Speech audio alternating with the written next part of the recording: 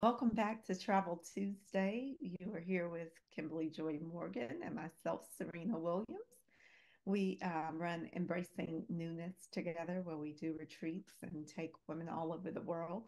And we wanted to talk to you today, not about the retreats that we plan, pick the places, plan all the activities, but how we show up to support you when you want to get together with your group of friends, what that looks like, what kind of questions we might ask, how we explore that, what we kind of think about, pieces we bring from our own experiences personally and professionally to really help you curate the best experience of what you want.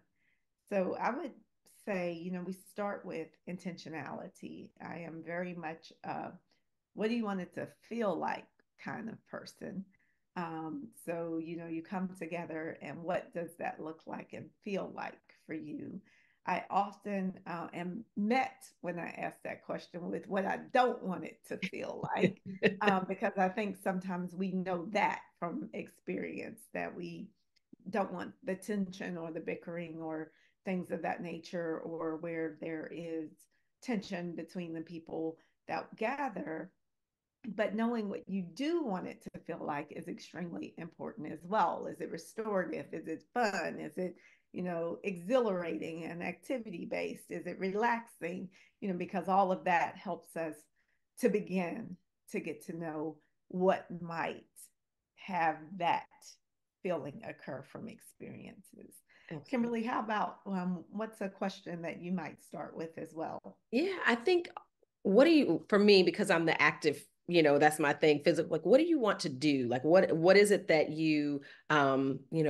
how do you want to show up in this space? And I want it to be more relaxing in the sense of spa treatments and things that are just, tranquil, or no, I want to parasail and hang glide, and also all of those types of things. I'm looking at, do you want to take aerobics classes? Do you want to do yoga? Like all of that to me is a part that I bring to the table in the sense of what we do is how do you want to feel, like you said, and what is it that you want to do and how do you want to show up together? Do you want a lot of alone time, or is it because you haven't seen each other and you don't see each other for 4 years that you want everything to be done together? Those are the kinds of things, the physical aspect of showing up, I think is a part that I like to explore.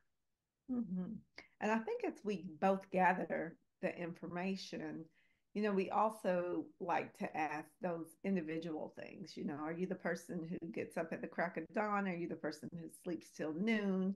And I love that we are not afraid to challenge the status quo that you bring.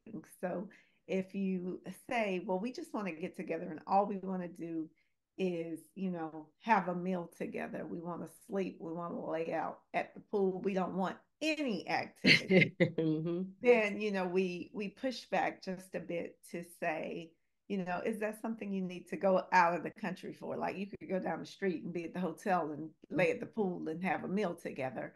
Um, or perhaps focusing on the meal. What would make the meal special? What do you want to experience with it? Do you want some culture to come with it? Mhm. Thinking about where you want to go, what you want to explore, how that looks.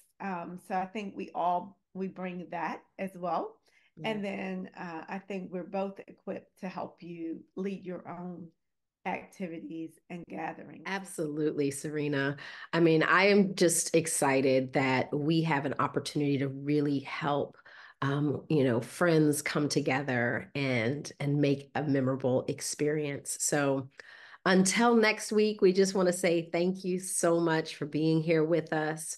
We absolutely love doing what we do. And so until next time, stay positive and peace and blessings.